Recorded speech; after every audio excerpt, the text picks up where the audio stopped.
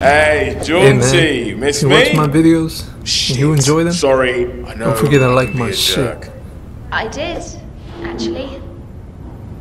I'm sorry for how I left things. It's good to see you alive. Likewise. Listen, I let Michael down. I've learned my lesson. Never again, okay? Never again. That Michael, he was always there for me, Madre. Didn't matter whether she needed someone to run a quick errand or just an ear to listen. She could always depend on him. There's not enough people like that in this world. And now even less. I loved these windows when we moved in. So much light. Now I wish we'd built a bunker. Now there's a sight for sore eyes. Pull up a seat. I want to chat.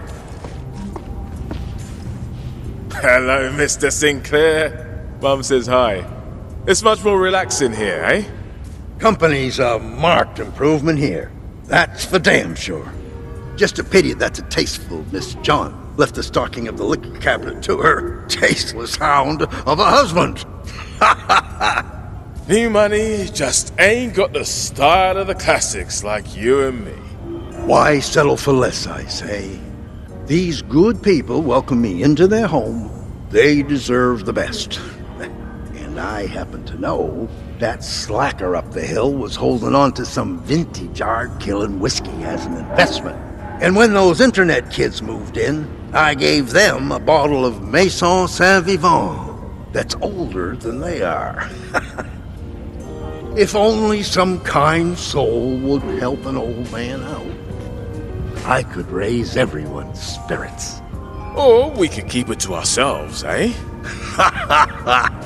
Get me those drinks, and I swear to you, I'll make it worth your time. I've got something special that'll make those mealy-mouthed undead bastards slither back into their graves. So, I get the quality booze, bring it back, we drink said booze, whilst you show off your impressive weapon. No giggling in the back row. I knew I could rely on you, kid. Godspeed.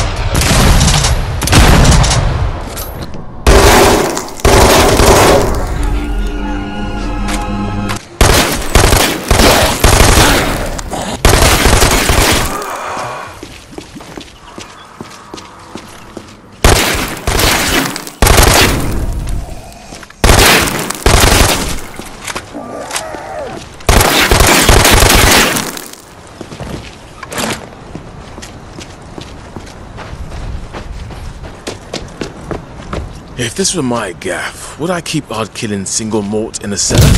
Sports room? Bedside table? Mouthwash bottle?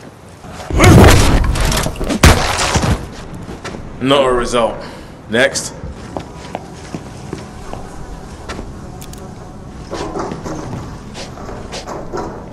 couldn't have just hidden it in the shed, like everyone else.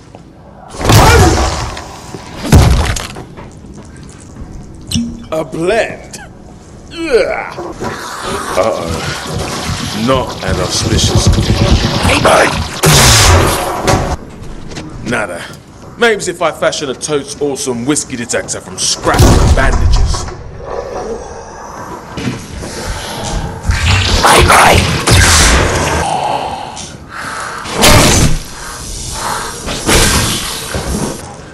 Locked from the inside. Uh-oh.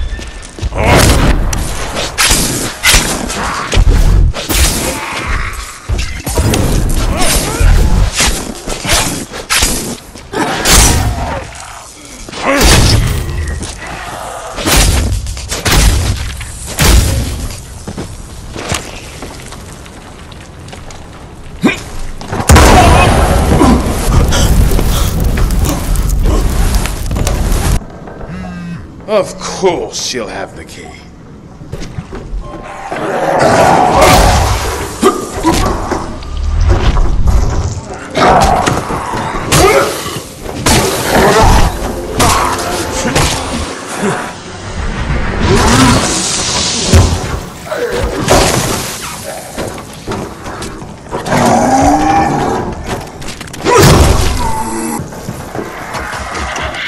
Fuck off!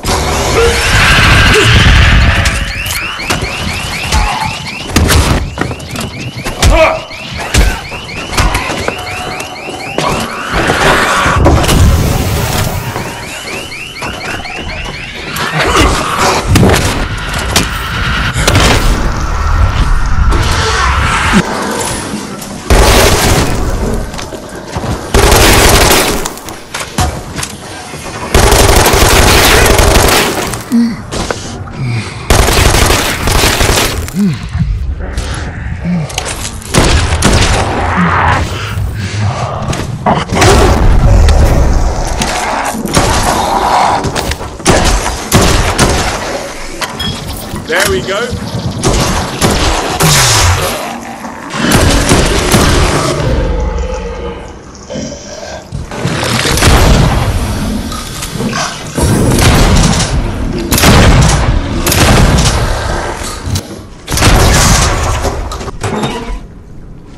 Boom. Hard killing.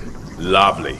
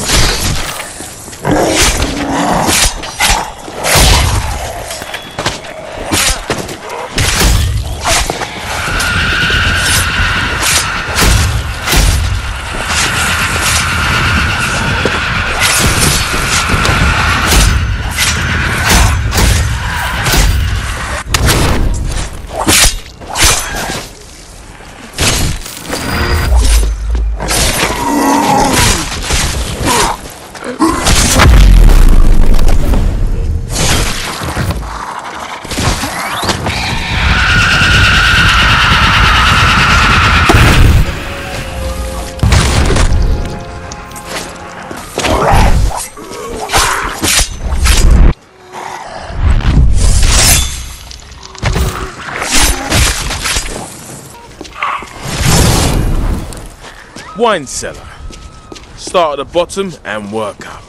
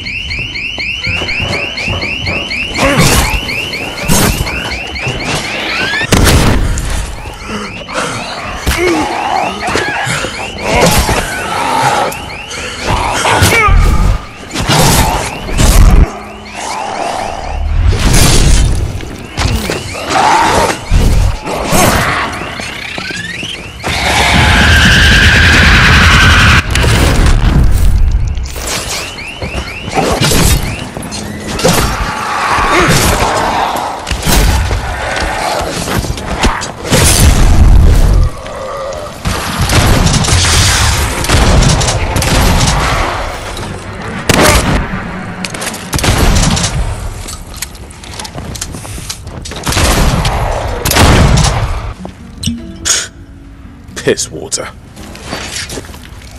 Et voila. Uber plonk. Get in.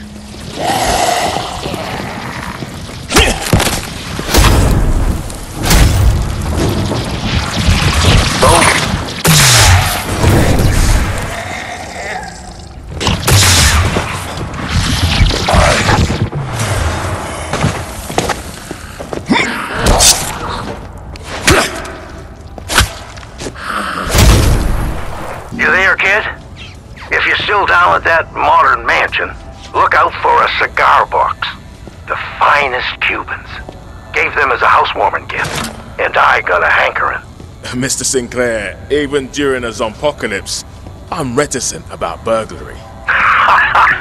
Then I'll sweeten the deal. Check their master bedroom, and you'll find a little something extra.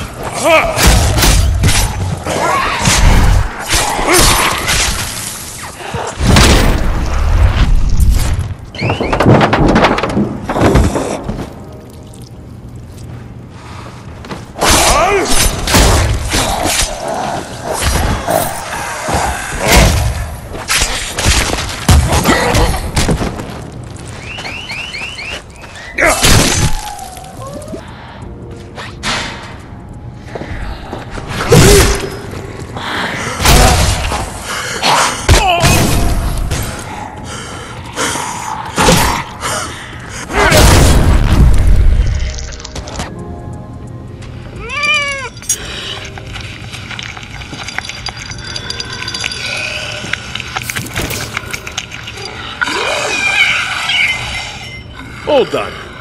Mr. Sinclair, your order is being processed.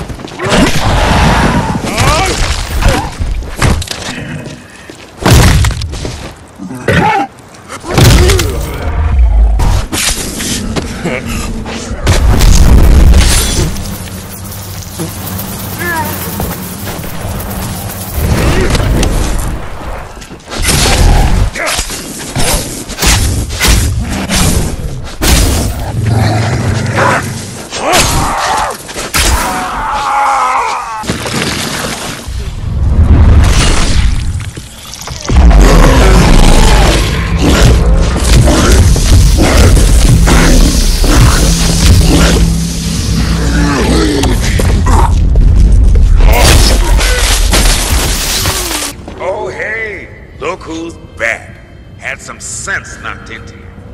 Usually, I only run errands for my mum. You're too good to me, kid. And don't let anyone say that Curtis Sinclair is not a man of his word.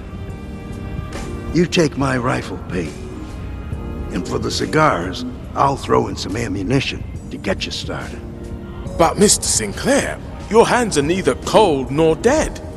Old Peggy's done right by me over the years, but my joints can't handle her kickback no more. Treat her right, and she'll look after you, too. My mum is flipping angelic cartwheels right now. But what about you? No need to worry about me, kid. They can try and bite me. My hide's tougher than a $2 steak. Besides, I can still handle a pistol just fine. I'll be all right with Peggy's little sister, Betty, on my hip. Alright, so, lesson 1. Pistol grip. Grasp the gun with 2 hands, tight, but not too tight. Don't want that recoil taking you out before the zombies get to you. Keeping your dominant hand wrapped around the grip. Hey, is that spot of dirt you've been cleaning for the last half hour more important than your life? Some of us deal with our emotions in ways that don't involve guns.